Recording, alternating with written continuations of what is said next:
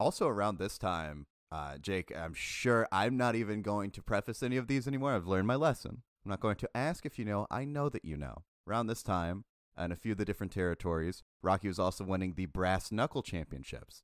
So like Florida and Texas. And at the time, that was kind of a hardcore championship, I do believe, from the research that I've found. And that was a place where you were allowed to hit with closed fists. And I believe the first one he won was from Killer Carl Clock.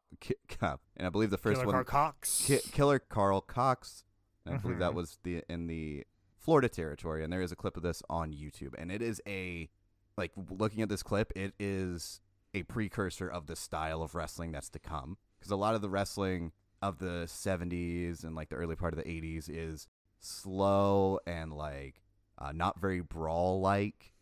And this is like bringing in the style of like Bruiser Brody, ass kicking, yes. Like very similar, like fast. brawling. Yeah. And there's a lot of action. There's a lot of things going on. Where a lot of the other matches, it's seen as wrestling, like as if you were having an actual amateur wrestling competition with hip tosses and suplexes and holds and grappling maneuvers. Where brass knuckles was just balls out, non-stop action, cloud of dust, hit each other with everything you possibly can, full-on action. And it just, you mesh that together with everything, and obviously that brass knuckle style is kind of just done everywhere, especially like when the Road Warriors came around. Like they were 19,000 time over brass knuckles champion. Like, as someone that like kind of has a hard time watching some older wrestling just because the style's so slow, it's fantastic to see that, because it's definitely a precursor to like the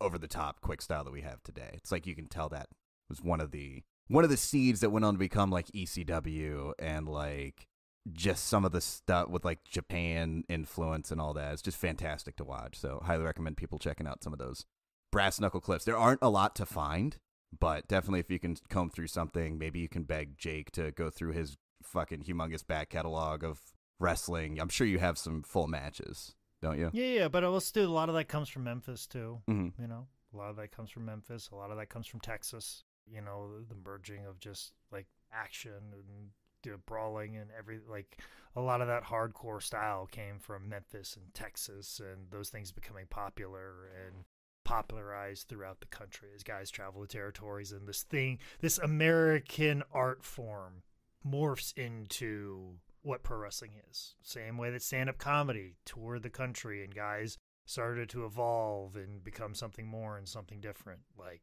pro wrestling, comedy, very much two very American art forms, that and jazz. And it evolves over time. The styles are created and this art form evolves through bouncing around the country and artists interacting with each other.